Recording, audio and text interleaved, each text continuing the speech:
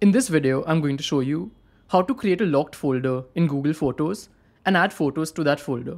So let's get started. The first thing you have to do is go to Google Photos. Once you're here, go to Library. It's this option over here. In Library, you have to click on Utilities that's on the top right over here. So for some of you, you might have an option called Locked Folder, but if you don't, just click on Utilities. Then scroll down, and as you can see, the last option is Locked Folder. So just click on this. And here we can set up our locked folder. So they've said that photos and videos will be hidden and they can be opened with our screen lock. So now I'll click on Set up Locked Folder. I'll put my fingerprint. Then you can decide if you want to back it up. I'll select No for now.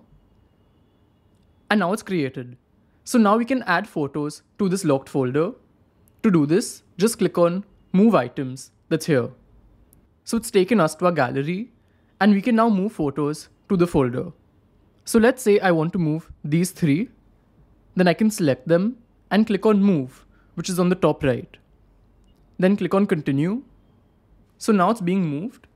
And as you can see, 3 of these have been moved to the locked folder. And to add more, just click on this button at the bottom right. And the same way, you can add more. So now if I go back to my gallery, as you can see, the 3 photos on top have gone. And if I want to access them, I'll have to go to Library, then go to Utilities, scroll down, go to Locked Folder, put my fingerprint, and here I can access the photos.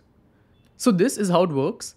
And if you want to know how to hide apps on your Samsung phone, you can check out this video over here.